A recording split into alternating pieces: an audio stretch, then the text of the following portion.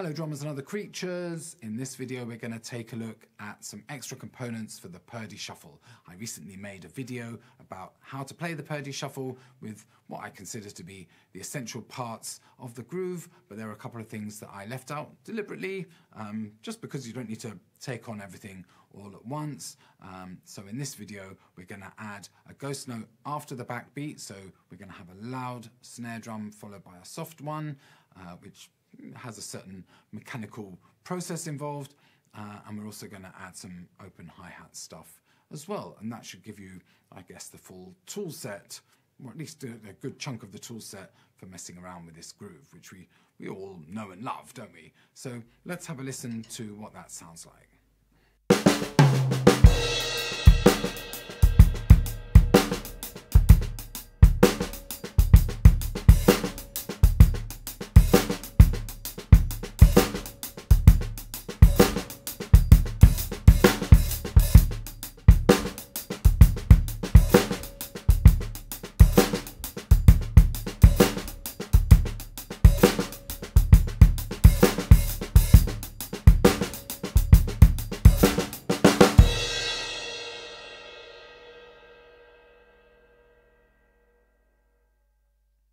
Something more or less like that anyway.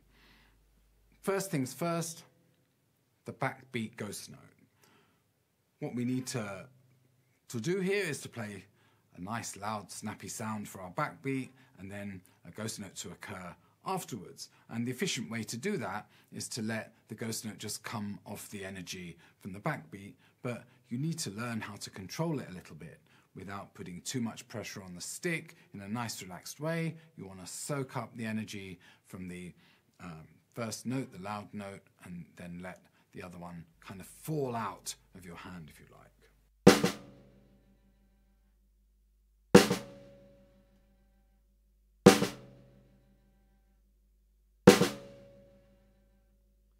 I'm letting my hand hold the whole stick.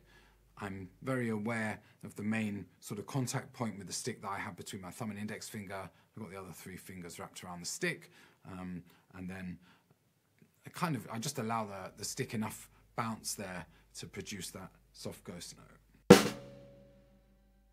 Now, particularly in Babylon Sisters by Steely Dan, you can hear Purdie playing this ghost note very consistently, and it sounds exactly like the ghost notes he's playing in the other parts of the groove. It's beautifully consistent, and that's the kind of thing that we want to get. But first things first, I would just practice that stroke on its own. There's a book called The Breakbeat Bible, and the guy there describes that as a controlled stroke, when you throw down a loud note and then produce a softer note off the back of that. I don't know if that's a common term, but I know the term used for other things as well. So, yeah, labels, eh?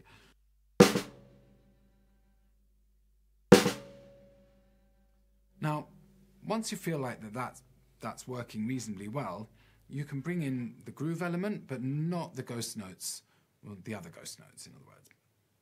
We're going to play the 16th note shuffle, or the halftime shuffle, whatever you want to call it, with a basic bass drum pattern, with the hi-hat pattern as is, and then we're only going to play the backbeat with the ghost note that follows that.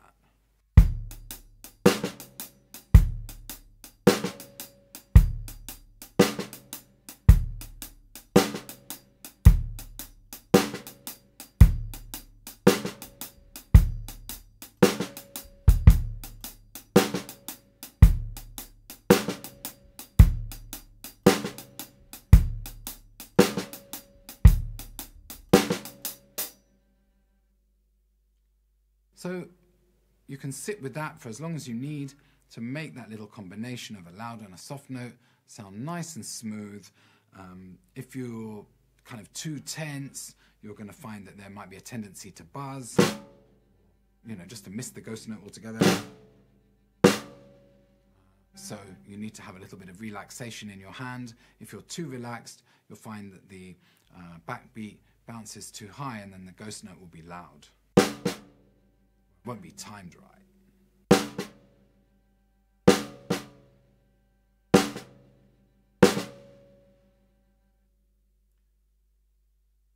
So play, be patient.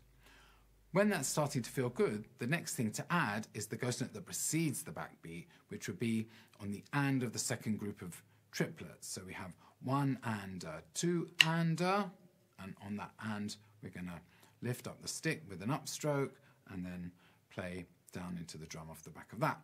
I'm counting this as 8th note. I know I said I think of this as a 16th note groove, but it's much easier to count the 8th note triplets. So that's how we're referring to this, to the counting here anyway. All right, so I'm waffling. Let's try 1 and 2, 4 and okay.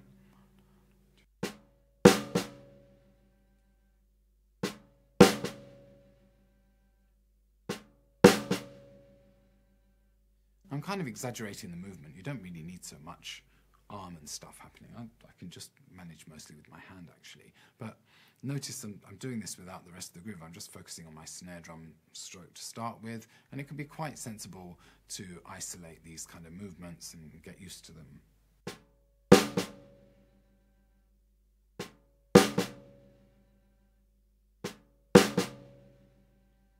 Once you feel satisfied that you've tried that a little bit, bring back the shuffle with the bass.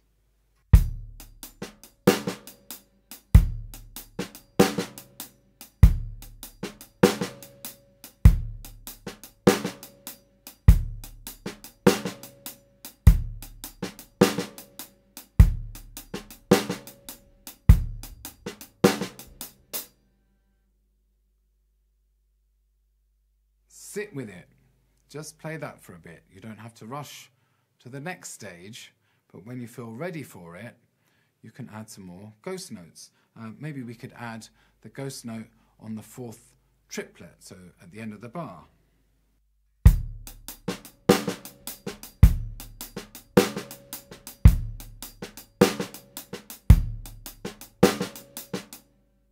And then we can add the first ghost note as well on the middle of the first triplet.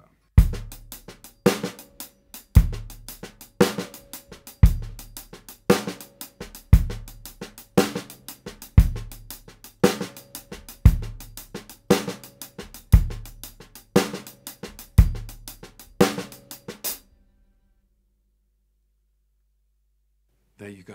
You've got now all the ghost notes, including the one that comes immediately after the snare backbeat. Once you have that, you can then start adding the bass drum in more configurations. So I was just playing the bass on the 1 essentially, or the 1 and 3, depending on which way you're counting this.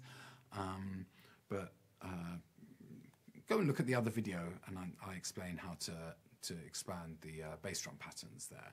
But once all of that's there, then try and bring the bass drum variations. Until then, be as patient as you can. Good, so that covers that.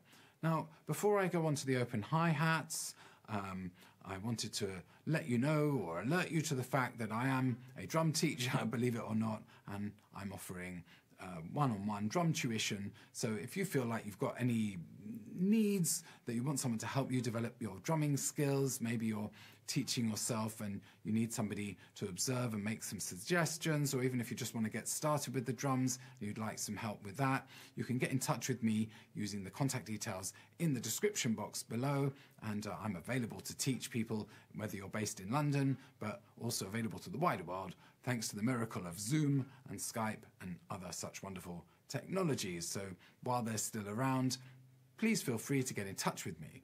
Otherwise, if you're finding these videos useful, you can donate by going to Buy Me a Coffee, that was the thing, and throw some money my way if you feel like you'd like to support this channel. But bear in mind, I'm offering all these videos with no strings attached, so you don't have to do that if you don't want to. Now, let's look at the hi-hat opening and closing thing. Did I say something about subscribing? Like and subscribe, by the way. Don't forget that thing. Yes, right, back to the hi-hat. Opening the hi-hat. In both of the Purdie numbers, in Home at Last and Babylon Sisters, and there might be others I don't know of, but he plays open hi-hats in a sort of sequence, sometimes on all the ands, or the third partial of the triplet.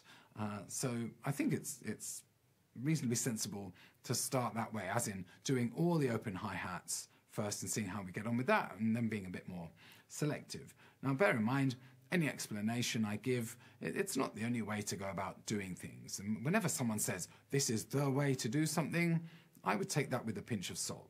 So this is the approach that I'm choosing to address this, but you could go around it another way if this doesn't work for you. So bear that in mind.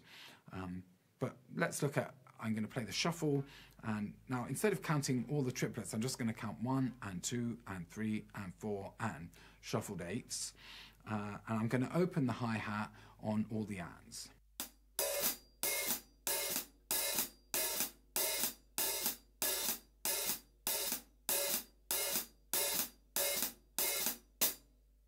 And when we say open the hi-hat, it's only a very slight loosening of the cymbals that you need. And that on its own takes a little bit of experience and judgment to find out what really works there. You might find that quite a small twitch of the foot is enough to give you that slightly shoop-shoop, pea-soupy sound.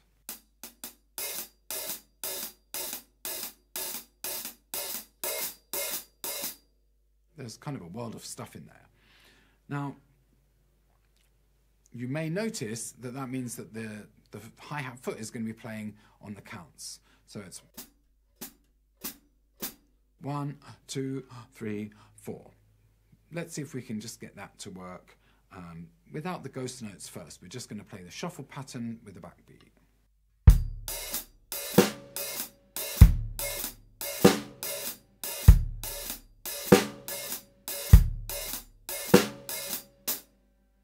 So you can try that until that feels really comfortable.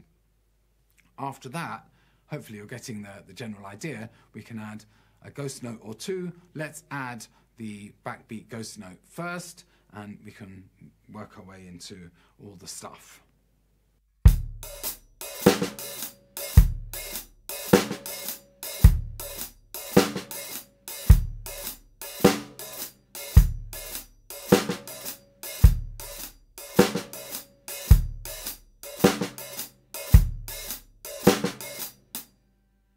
Now, I'm going to add the preceding ghost note before the backbeat.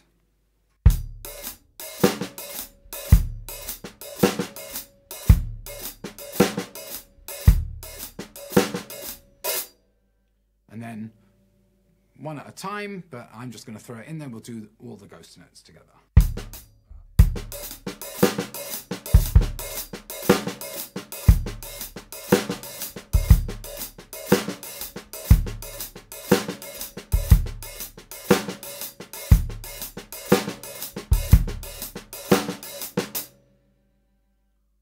And as before, once that's feeling comfortable, you can mess around with the bass drum patterns and even work on, as I said, the specific patterns from Babylon Sisters and Home at Last and whatever you fancy playing there.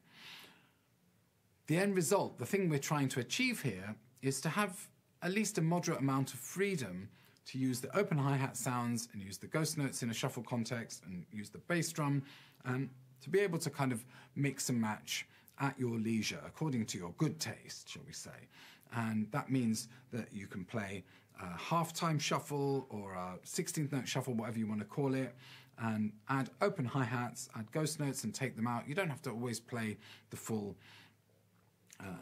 pattern endlessly, right? You can add ghost notes. So there's lots of songs where there's a 16th note shuffle pattern and the drummer's adding some ghost notes here and there, some open hi-hats here and there, varying the bass drum and so on and so forth. It doesn't have to be the constant Purdie Shuffle style thing. So it would be something like